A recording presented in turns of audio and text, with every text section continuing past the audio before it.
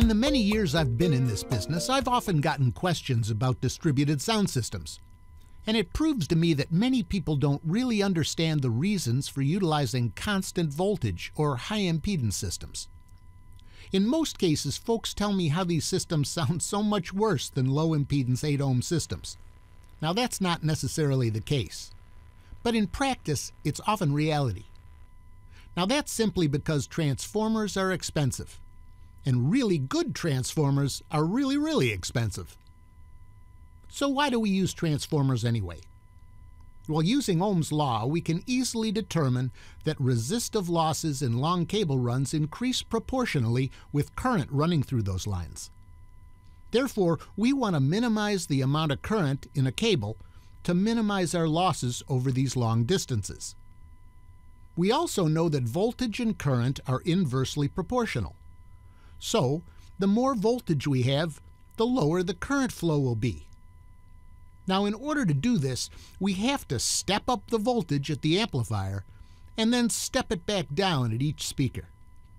This will allow us to run exceptionally long speaker lines with no noticeable loss in signal.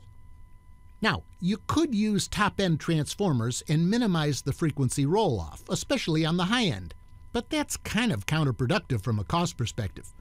So manufacturers typically use modestly priced transformers, and we don't expect 20 to 20K flat response. So here's how a high-impedance sound system works. An amplifier designed for this application has a built-in step-up transformer. Typical output taps are at 25, 70, or 100 volts. Now remember, the higher the voltage, the lower the current, and therefore the longer the cable run can be without losses. We can also use a step-up transformer on any 8-ohm amplifier if we know what we're doing. Then we just daisy-chain speakers in parallel, one after another, using inexpensive 18 or 16 gauge speaker cable. Now low losses mean thinner cable is fine.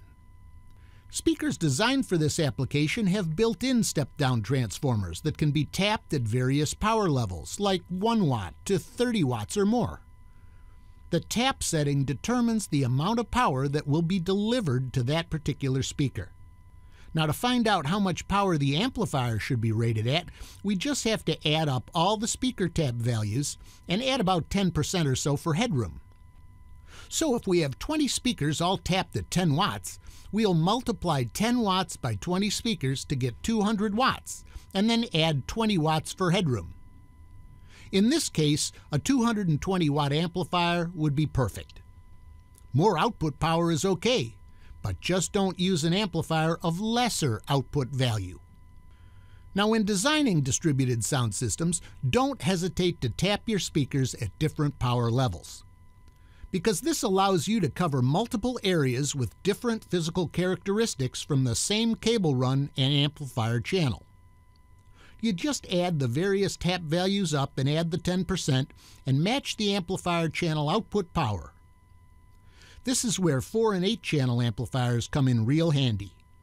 You can run many speakers off of each channel and control each set of speakers separately.